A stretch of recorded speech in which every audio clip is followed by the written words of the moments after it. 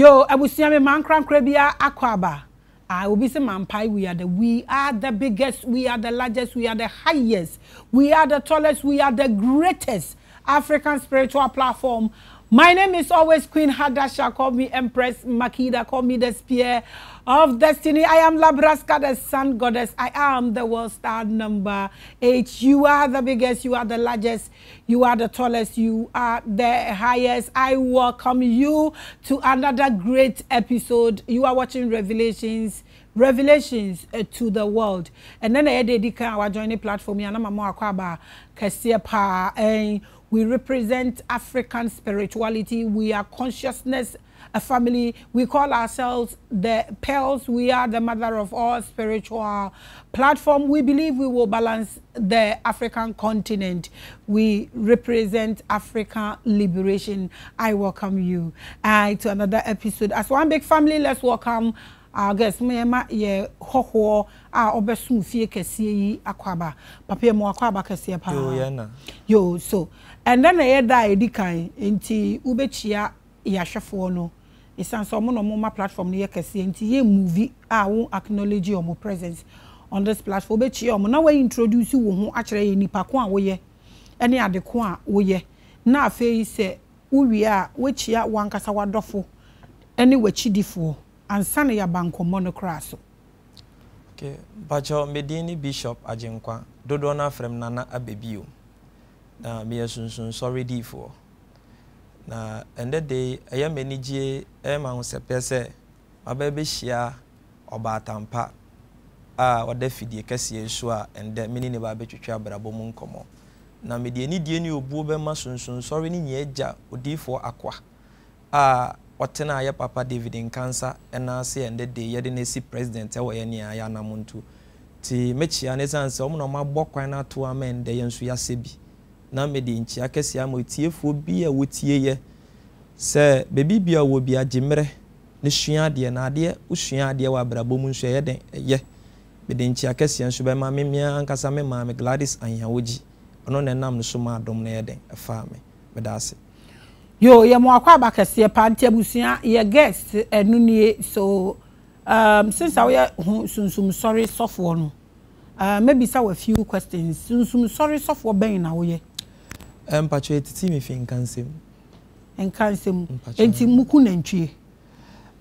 Nantwie kumu ewo na kwan a ye fa so kum no. Enti muku nantwie. Mpacho an. Muku nantwie. Mpacho an. Na muku nkokọ ne ye ka ho. Ono wo na kwan. But muku ye kum. Na mo ware aware dodo bi anso amope. Aware dodo ni nye ohye Pacific wo sunsun solid. But mo ware dodo. Ye ware dodo. Enye achiwade. Enye chiriwade. Okay. So muji Yesu di. Yeji Yesu di. Muji ni moja ni di. Yeji moja ni di. Enti mu asore se mu Yesu sum sore no. Ma menka wo de utunsum sore sofo a wo ye no. Utumi a wo de ye adwuma no wo fapem eye den. Utumi a me de ye adwuma ne fapem kese ne nya ne se wo kra benya bibi patena. Eno ye wani so ade hu no. Ono ye meni so ade hu no. Utumi a wo de ye adwuma no. Wo fapem ye den. Me fapem ne nya na se so okra ni pedua ebenya baby partner abobra pa eno ye ni so ade hu ade na wo ye no ni awo pese wo mani pe hu no ba tumi na ode ye adwuma no ni nyina so ne ye den ma menka na ni nyina so ne nya ye bambo ani hawe ni pada se benya fahundie wa brabom so ogubi so Kristo ni se unyame soma wo som no fapem ye den obeka to se ne fapem ye Kristo ana Bible sabe ubi so obi a okom tigare ano a ubi san se utumi no fapem ye den obeka se ye tigare bosom wo fapem a wo de ye adwuma na ye den. Okay, se me kira ase ye pa de a metumi aka se me fapem ne nya ye se nipa benya nkwaje wo soro hindi eno ye wani so ade hu no enti na me share da ma wo example no o Kristo ni bi afapem eye Yesu ne Bible Kramoni fapim eye Muhammad ani Quran Kari Krishna obeka to se Bhagavad Gita the awesome berekune ne fapim ye berekune the awesome tigale ne fapim ye tigare utumi na odi ye adwuma no o fapim ye den ke meka se meka fapim ni ye pa de a on se bofo dwuma wo hu se bofo frewa to make a choice okay meba mema brabo a me bone nya ne se me mo nipa daseni bambo ana me mo nipa daseni nkwa ana e bia me sayare so what as it obi betimi aga se bia ne fa peni nya yare sa ba me meti me fa peni nya me de bo bra wa bra se nipa benya fanwode wa bra eno ye wani so ade hunu wo wotumi a wo de ye adwuma me wotumi enti tumi no nya no we man kan tumi me maame ne de maame eye tumi ben no eye bofo nti wo fa pem ye bofo mpatwa bofo ben Abiba obofo wo hwa friend Abiba obofo wo friend Abiba. You are watching the biggest ofri oye osoro bofo ni bi ana bofo friend Abiba. I am happy, I am gracious send yenya bofo a okita yen na Abiba kura yedi Abiba yedi meboa Abiba yedi yenya ya bibifo din oba ni nkremofo bi mutumi to Abiba. Okay, but at least I know Abiba is a familiar name. And they are to say, Obofo bi wo kwa ye friend no Abiba. Ono ena oye utumi na wo de ne ye adwuma no. Ena also maame na de ne ma. Maame. Enti omo ye de ne ye de bofo ma obi. On say bofo na kwan ya bofo fa so fo obi ne say ye wo two angle. E bia na wo wunipedua we chinchin san akwakoto. Se osofo bi akwhye ne na se watetew no ahwe omodem bode wa hombrase wa sere bidi ama ono wo ho ana ewo sa ade na nkasa wo maame ana wo papa bi ana esom dada ana wewu ko ana ba befa ana ebia wo papa wa bre o se meba bra na we na medididi wa bra bo bra beje ko aha sana meti ase sana oti ase nti ye ka se obi a ohu yenda ohu down te bofusem da.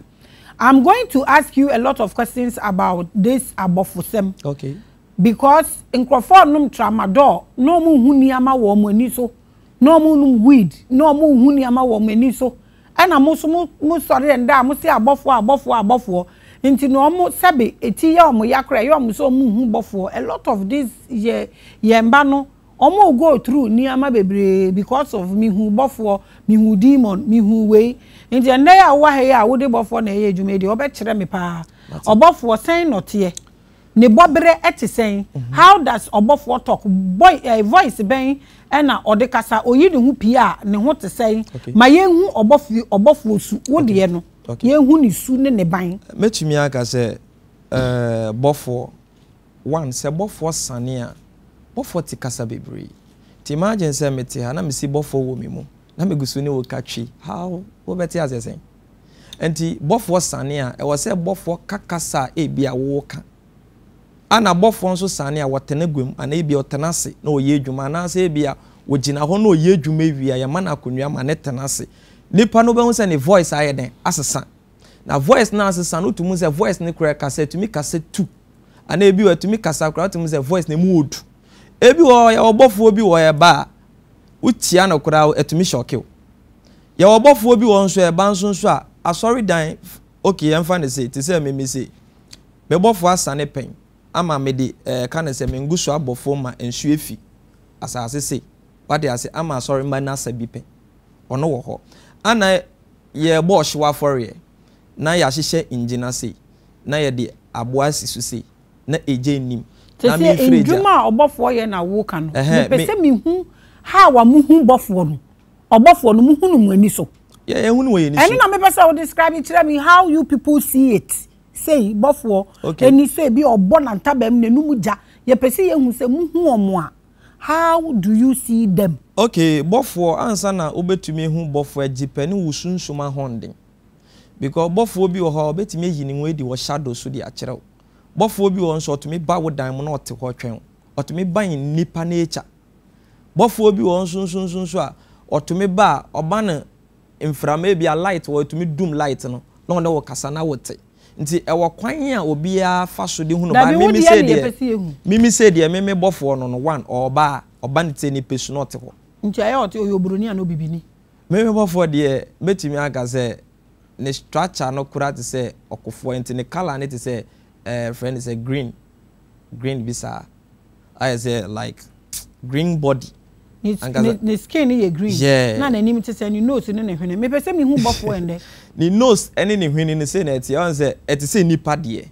enti say nipa de kama by ne ti hwene edoso ti ono oba ode ne ti hwene kata no me ne na akasa wan on wan mentumi hwene ni untu betumi akasa unhu bofo enimu da me hu bofo enim da but me ba je say mentumi hwene nim frequency what you say say oni nie me hwe no all right ye kasa once in a blue moon we yi ni a chem but enye say de bia wo ba na me hu nenim say David untu hu nenim a na ne honam ne ye green the body ni nya ye green ni symbols egugu ne hu ne nchoroye if an say bia obi di say Michael say o wonim say friend Michael ba oba won chan ya won ne nchoroye won ne na ase o de be kire say edin we pe na wo betumi dia frame ya meba ntimi ni me bofo ne nchoroye a say me pese me friend na me bo obeba oba nsonso na obetena egu ma me ni ne kasa me hu no wo me secret room obetena ho te say me ne uti hei yeah no ne wo kasa ne voice te say ona me just say the voice ona okasa the voice na eba ne 2222 mienu enti obi aba o one taba o hwe na ntaba emuda na me say nka no gra me hu started bofo dwuma no me hu bofo mo ntaba but me de be me hu so da bi de one taba no so wehu bi da me hu bi da te say omo ba London no how far o se bofo e won taba na oba me say me hu no nsuo me ko beach aye say na me yi matare mpese me ko dwa na o yi ni hu edi kire me na taba no so ana otia aye say oba na otia mframa no so otumi ti vepa ne sa no odin enti say bofo eyi ni hu edi na okura ntaba ni we di eye dene no kura ni nyame ni ba so wehu bi ona me kire say me hu no ba me die na me hu no me oba me nchen wode ma me ni di nkomo impo ne mpo fine ana so yi ni hu edi kire me nso a oma me hu da opeso woba oma me hu eda se me pese me besra o ka chem na sa ada no mesiesie me hu se sa ada no me bia ni me ncha me nkwa me hyedi oba obetena se pepepe enti wo ma me wo no before a wo benyin no wehu obofo da me hu obofo da the what I mean is before a wanyin ya sese wo ni omudia onu emudi nkita hu wo ya abofra no like wunim wo ma me wunim nipa da se ni se betafra che wunim se we ya kwala we ye panyin we ye se wunim nipa nti se wuhu nipa obehu se nipa niye because wunim nipa na mbisa so wusua no na wehu bofo da me sha me hu bofo da na me at the age of 6 years wuhu no we na etema New Town na me ko bobo park so tino na ye bobo na aye se me peja me ni hwe so nti aye se ewia na ebo no ana me ni fe ewia no mu se ya na me hu se aye se obi ti akonwia so na abofo ejinejina ni nchense na aye se obu nkrofo bi mu ayeden aten wahu Yesu ati na konyo obu aten so da David dia me pa che no nti ase me se me hu no obi se wote na konyo ma te wate na hwan obetena konyo obu aten apart from Yesu ana bebi fufuro se wo element bebre wo ho nti betumi ay elementals ne bi ye na me bi se wahu obofo da ne se obofo no unhu bi da wa bra bom fiti se o ma me wo nti wo ye den na unhu entity we ya utumi kasa we ye obofo hwan na ka kire wo se on se question na obisa me se bra me so ano me bi se like ye wo no me ye ti ye unhu ya be so ye nipa sabi unhu kraman ya be so ye kraman because wahu bi da ye nim is part of our lives na bi se obofo no unhu bi da nti wo ye den na unhu entity ni say te ho a conclude say your bofo okay but that say the nti am conclude say your bofo na nya na say one oyi ni hu edi kire me o ma me hu ne paban a wo ye ono an o kan so your bofo yes ana o ma me hu bia na ofiri ba eni ni ndwuma opese obedi wa asase so eni dia opese like ombra ombe okay eni nti na ma me dan edi say we ye bofo your bofo patchan ono aka kire so your bofo patchan na nti so onye bofo na otwa wontra how would you know Debbie one say wo de ba Bible mu mpo a bi ko John chapter 4 verses 22 o ka asem bi wo ho one say ye wo Erade abofo a sebi mpreduasa yenya yenim ebi te Michael Gabriel ne sankrofo ye wasa abofo ne nya wo ho a sebi omo wo wiase a sebi ye from de bompa ye ba nipa da se ni hu da but ye gidi se omo wo ho omo from ana ye wo bofo nso a wo ba no pese ne wo ye dwuma maame untumi ndi sunsun bi echi we bra unimu no e wo se unim ni ban e wo se unim de opede ye wo mpe e wo se uni ne fanyonko na wotenase na ono so tewase ansa na wetumi mi se untumi baza obe frame se me ne onye adwuma we bra me hu mra me hu su so ya jata so ya aboa na me di wechi David say ma menti bibia si o abofo mo ye nipa na mo ye honhom abofo ye honhom nti say ka se bibi ye honhom a den na differentiate honhom ene nipa ensonsono ye wo honhom ni nipa ntam ye den okay mimi didi me no meda bofo nidi ono onda 24 hours o ye adwuma bajo atemase entine say fine paper ye da he betumi di mensa afa e de ama ba bofo ba mfa ne nsa mfa obetumi akomande na eba hunsim ene ye nsunsun ye nti ene ye nsunsun ye nti honam na onya wo he no de betena akonwem one wo be kasa on na me kire say e depend wo ahonde wo nya ahodin bi soronko a wutumi create mechanism mo obofo amotumi de betena ho ne wo kasa maame mbra bibi kakra say akoye say wo frɛ maame wata ana mama ata say o pese woni ni din komo na ebia spirit ni pese woni wo ye adwuma na woni wo ye adwuma complete otumi dane ne ho oba abadan ne mu na wa be wale okowura oba bi mu ana otumi dane ne ho oba kan ye na minti yemfa ne say for say unye hu ni yie ni nti no betumi aka say otumi dane ne ho oba aba kopim time ebia woni na 90 hu say ebia orobi mu ana orobi mu in first day bia wo hia no na ono so hia ono pese ono ye adwuma otumi ba maame ota tumi ba te say nipa na ote ho ono be kasa and sa na tie de ene na so onye honhom because ade a differentiate nipa free honhom ne say honhom ndidi nso ni mu a eyeye enti so tumi dane ne hu nipa na oba na ono obetre na enye obi body na wafa na de ba de a ede na ma oye honhom maame me pa cho so wonim say ewiase a yete no woyi nipedua si nchen na oyi abrabo panso si nchen ye honhom nso de wo ho okay say honhom de wo ho a nyansa mfiti ase ne ade body enso mfiti ase ne rade ma meti ase wo bible na mu say nipa daseni e wo ho nko according to Genesis chapter 6 osi obo nipa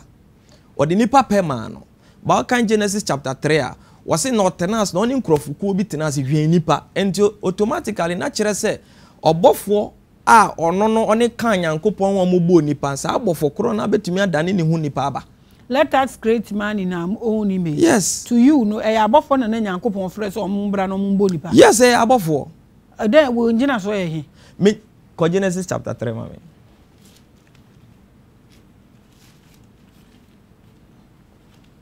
Etifiase. Onipa asehwe. Na owo ye enitie chene rem muadoma a Erade Nyankopon ye won nyina. Na obisa oba ne se. Na obisa oba ne se he. Enti. Onyankopon aka akire mu ampara se. Mu ni trum ha nwia nyina. Jira ho. Aha no na woni oba ne na ekasa ana woka kire oba ne se eya mpase Nyankopon ene mu yeden ekasa ya na okay. Hwe ko Genesis chapter 6. Why na ekasa wo ho no? Na ha no na owo no ana ekasa kire if say eya mpase Nyankopon ayede aka kire mu pefe se mamundi tro mu abane bia na we say no agoye say bonsama na me pese meti ni clean nipa ko a o kasa good bonsama woni ifi kasa ha say no obi be kasa e bia na sa atam na owo ne firi hin na e baaye ana if no ginan na owo ne na kasa ba ha say no hwe bible quotation na e wa ha say ni ya akoye say huhu mepie o so te say question na obisam yo huhu mepie o so ho na onim de bebi ofiri na wo ne wo kasa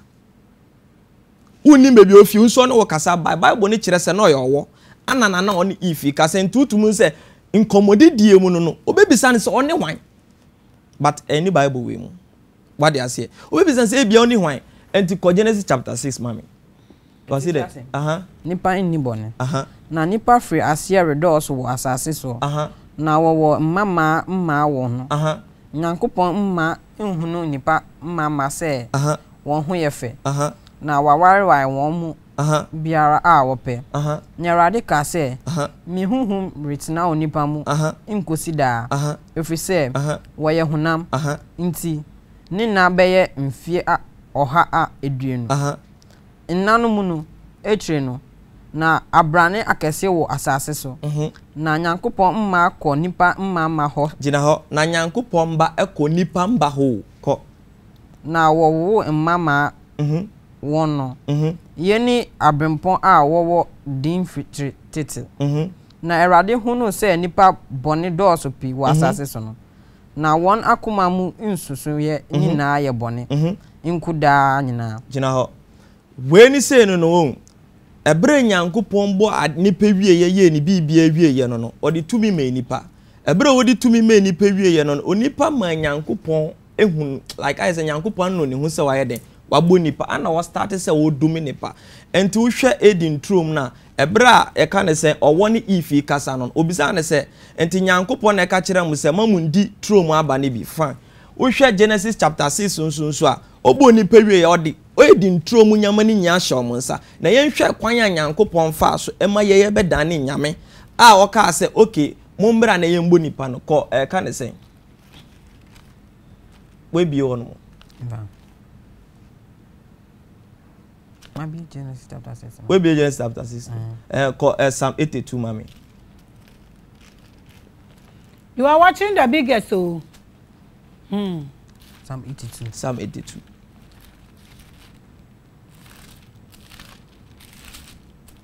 Psalm 82. Etifiasem. Asaf njom. Onyankopom jina. Nyankopom asaf mo. Psalm 82. Psalm 82. Asaf njom. Onyankopom jina nyankopom asaf mo. Obo aten anyame ntam. Da bena mobebo ntanchia. Na mahwe obonefo enim akosie. Munni obrefo ni ewiase asem. Munni asetina mma. Omane hunufo no mobro huni. Munye obrefo ni ohieni. Munhimwom emfri abonefo ensem. Wonim di na wonte ase insumu na wante kro asase so nyina rehoso medie mekase muye anyame gina ho o se medie mekase na muye nyame to that point in time no obi be kan part obi ka kire se na ye go oni gossips na kasa ye se oni other gossips but no ni nipa na ekasa o se mu de mu ye nyame na to aso se den na mu de mu ye nyame na mu be sori me na mu ma na nso mu mbe hunu me se nipa pe na mu atoto se ahemfo mu biara oh onyankopon sori bo asase aten gina ho enti hanu no ana onyankopon edi nipa da se ni pe ma no se se mabo ade awie aye bibia awie a ene de munya nyame wa asase so the time nyankopon ebo ade no no ne abofo no na eye de ehwen ho but mbem ka scripture kan abofo obi ambem oh so otie scripture ne wie o se owie ye no wo de 2 minima wana enipa but one ka abofo wom baby awudi kan ne se omo ne eni nyame mba ne nipa mba ne bede da enipa you are talking about Anunnakis omo na wo kan ba na me pe baby a or say let us make a man in our own image na nka mehu se oni abofo na na kasa saa eho no me yenye nipa se say nipa so na say yenye nipa se yenye se so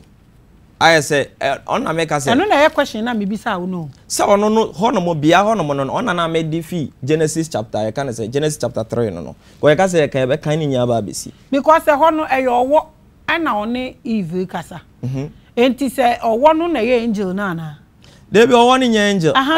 ono no like is abonsawati as here ono no waba in our form and one if den e kasa at that point in time tebra Genesis chapter 5 ebra nyankopon bufu ye a opam Adam eni ne pamfo call ye no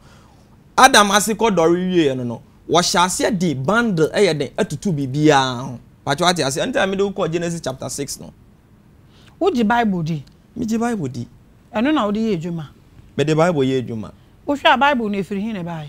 Bible na Jewfo na chiro ye Jewfo na chiro Bible ayo nyame asem nyame asem Bible ye nyankopon asem na Jewfo na chiro ye Jewfo na chiro ye omunya no we efi titimira mu nyama esisi ye ana mo komba ye Pharisee komba ye Jewfo ko ana mo chiro ye okay the Pharisee no mo komba anyway like cheza akoye say emfa ne say bibi emfa mama emfa na ye like bibi etisi ekuro we odifo bia bepiem okay John chapter 13 verse 1 go Bible say Nyankopon sumo difo bi so nkokoro bi so nkoyen senkyerene senkyerene no ye o say na yasoma me se me mra mbe yen senkyerene na me nsi ohene foforo a daache oba be di wiase ne nya so ye bisa mu Bible na mo quote Bible na wo quote ni me pese me hu se be hin na Bible na fi ensem na wom na nyame no mu nsem a yenya ne wo he ne ye be ye ne Bible but ye bisa na masan quote Bible no mu asem di yi ano Bible ne ba ye nje yo na ni partner se da ana meboa sa Bible na kasa kra se mfitiase no na asem no wo ho na asem ni ye nyame that is John chapter 1 verse 1 ana meboa sa nti se ye bisa se Bible na efiri hia unto me chire na masan quote Bible na once maame se meka no kura Bible se ye kasa ye kan no kura mu wo wiase anka me se anka ye be chiro me di anka Bible so what you say but esan said that point in time me ni wiase enti me omo we wiase the ACC ye no omo na o matena se atworo akwai te say seasons and book of Moses amanfo kinkan bi o hwe sa book yi bia sebi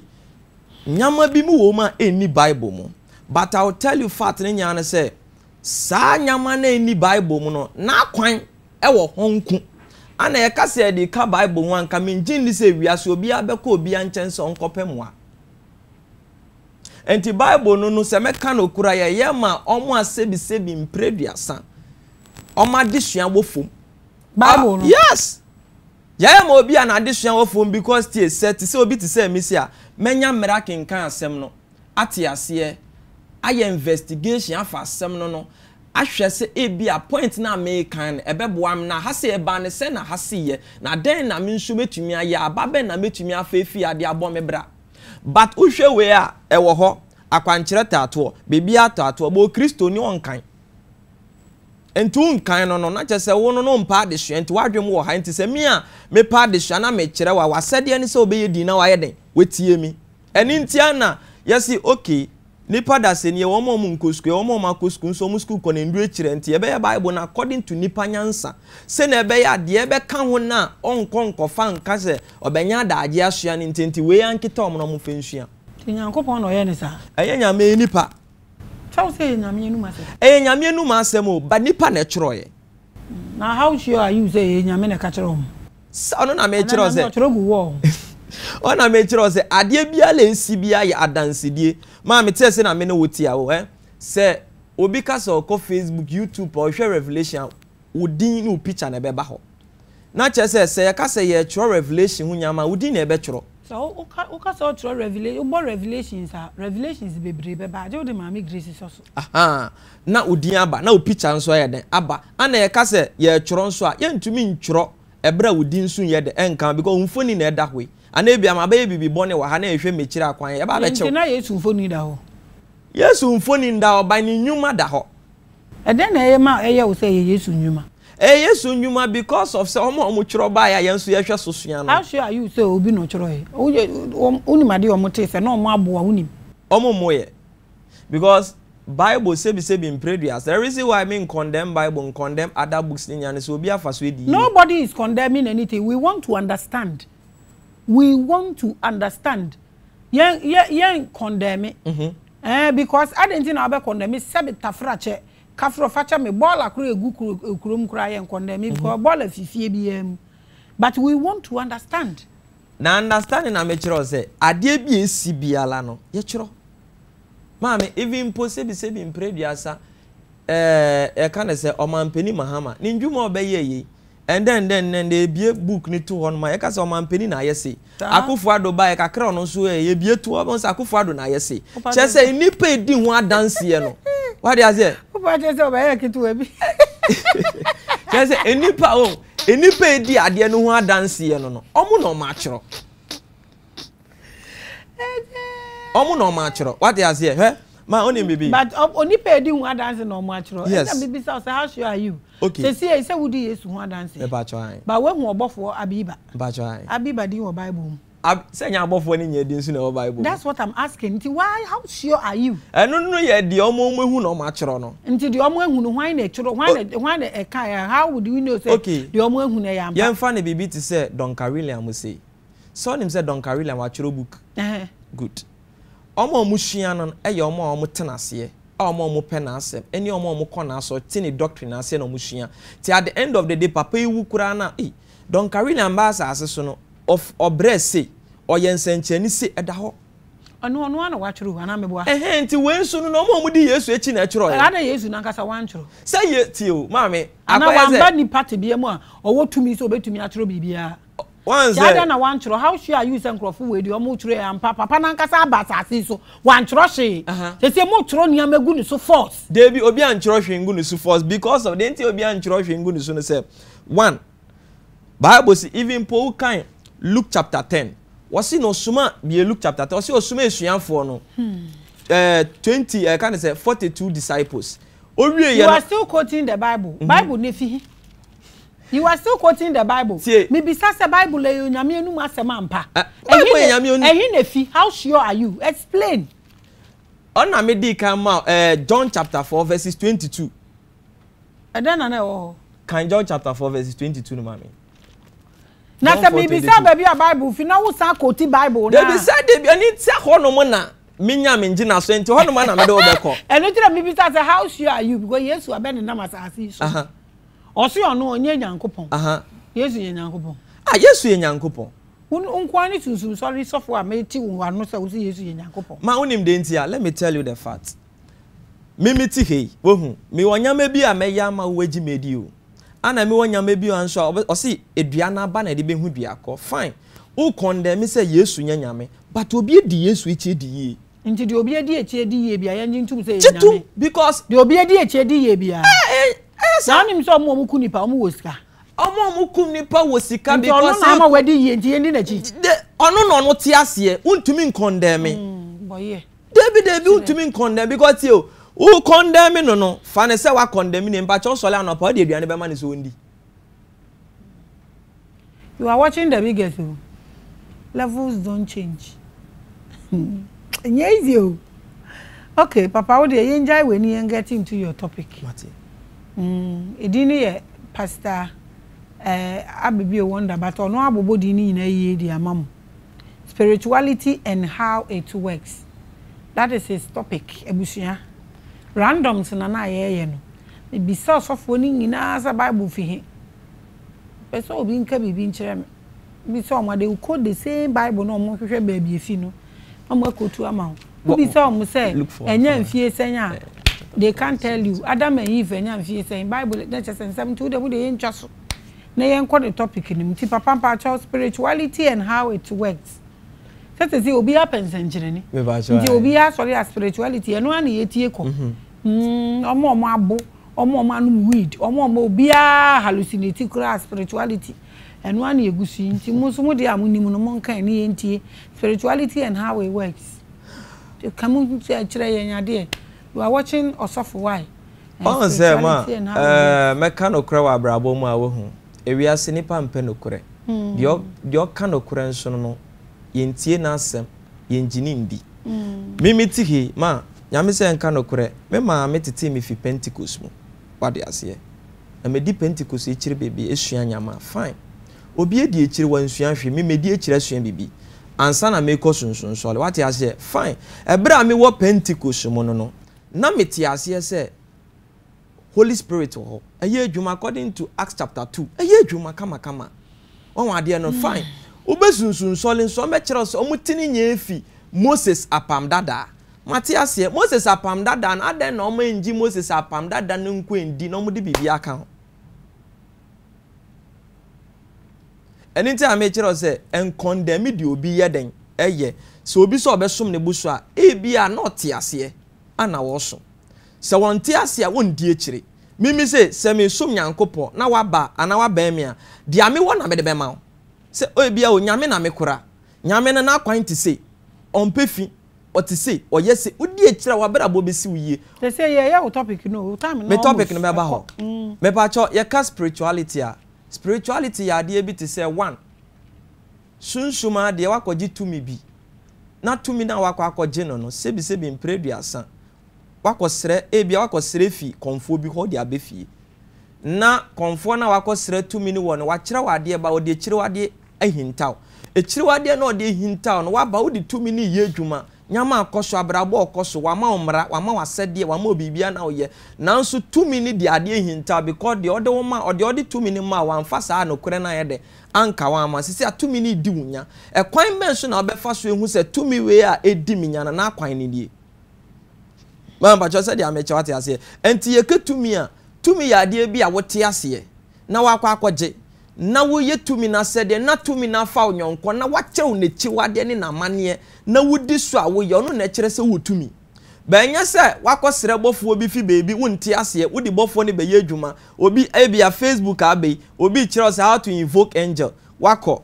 wakyerɛ symbol no incantation bibia waye tumi na ba fine tumi na ba wi odi tumi ni ye adwuma nanso ekwan a obefa so a maintain tumi ma tumi ni nse wa brabo no unim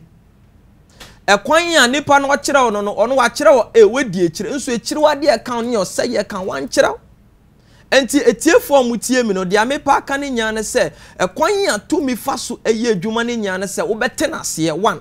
2 wo be hu na de ban na we hu na setena na we hu kwan ya ofa so eden ebone bra sa na tumi eden esetie enti untumi nka se wakọ tumi bi tumi no de ye adwuma nso nim na aduane ebi atumi no minim tumi bi a we invoke na oba only just Saturday pe apart from Saturday wonye adwuma bi abio na sa tumi ni aka che Saturday pe na me ye adwuma na ebi wa invoke sa tumi no on Wednesday so person odi ye adwuma ma me so obesel ana wo sew abrabo nso on sew nko obesel generation obepe obi o me ye week wom na wa hyeda aka se wa form odi o mu ye adwuma na o sade nsano mato ma brabo so ana obi bia lampo a wode bofo ye adwuma na ewie ye kura nsa anyefe because udi bofo ye adwuma na se 1 when di no kura ma bofo no na tu ni bofo na 90 wo kwan pa na wenwo pa wo ma na ebre bofo no be fa wo be wie kwan yo fa so kun sa kwan na obefa so ekum kan de kwan fa so kun papa sa kwan na obefa so ekum ba nso enti ye ke sunsuma de ya ade a wakọ akọji ana ade a opese wudi ye adwuma e wo se wote ase ni ntia na wo hwe akonfo no ma omu be ma obi tumi a obeka che se ba kom ntete ye otete usandu beebia na ohun se afi we hu ade ni wabi wo wate ade na ase na afi ode tumi na ma se jifa ko ye adwuma onu na kyere sampa wo ye sunsum nipa onu na kyere sampa wo ti sunsum ase akoya se bia o maame kura ade wode ama se bia ade a mekura ni me ba jifa ko ye adwuma but essence o maame de ade no ma we ntu bu ase ambisa maame se maame ade a wodi ama mi na ade ban te sen na adwuma etesen na akwan tesen we mbisa wodi ane so wodi ama no wodi ye adwuma saa enti ekire na sa ade ne sewa ube se be sewa ase even pomo mutiew because obi etie wakọ practice ama na bra abo ase nti sese na ayi ni awukin sa na tie de anya ada ne yenko Yesu moja ne yentwa bibia so ma me tie wan se Yesu moja no hu mete ase megitum so Ewrade abewu ne nansa so sori osori wa honde ni tumi mu ana one Yesu moja na ewo ho na enye obi na Yesu moja gi no enye obi a ho amu na Yesu moja nje omo oh ma me tie sebi impreduasa o se abrabo aye bo no wo e abrabo mienu papa ne bone ana apart from papa ne bone enkwan edua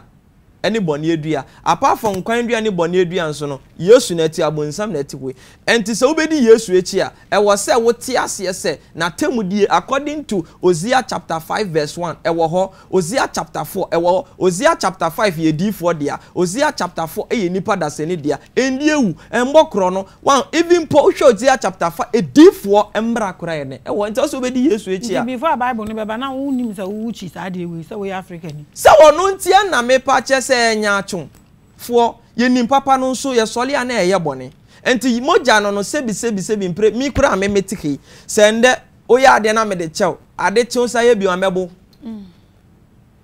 sim chese mi ye ni panta na oye Ewrade ntia na oye Yesu ba ni moja na nya obi a na eje no because unim na wo ye enti o meka nkere me even posi moja no kura no sebi o de efiri wan fan chew o de efiri efiri credit ti atemu da nya betua wonka sana ade ne tie moja ne ye dan ya yekotua ho ka atemu de maame boni bia odi bia obetua ho ka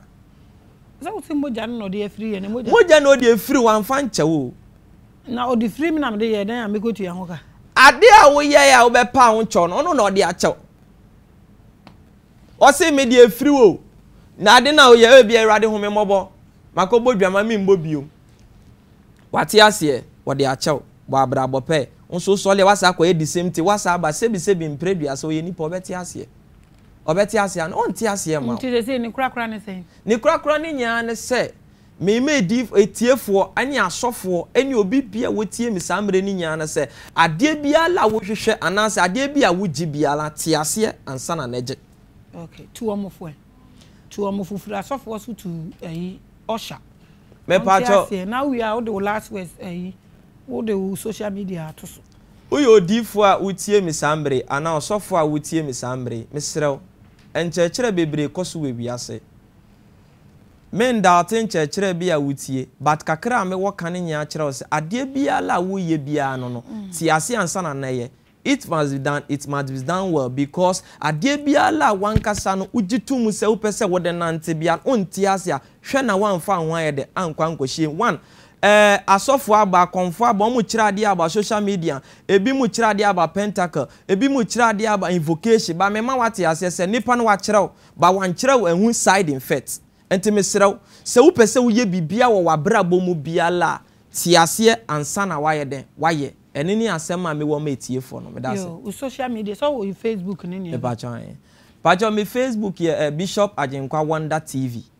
ana TikTok ni ye nana Agyenkwa to hwe me a bibibia wo bia obetie bi. Yeah, so thank you so much for coming. We appreciate you. Thank you so much for watching Revelations. Consciousness is all you need in life. Keep getting yourself awake and gain your consciousness. Bishop, thank you so much for coming. Thank you so much for watching Revelations. I'm always the goddess, Macro.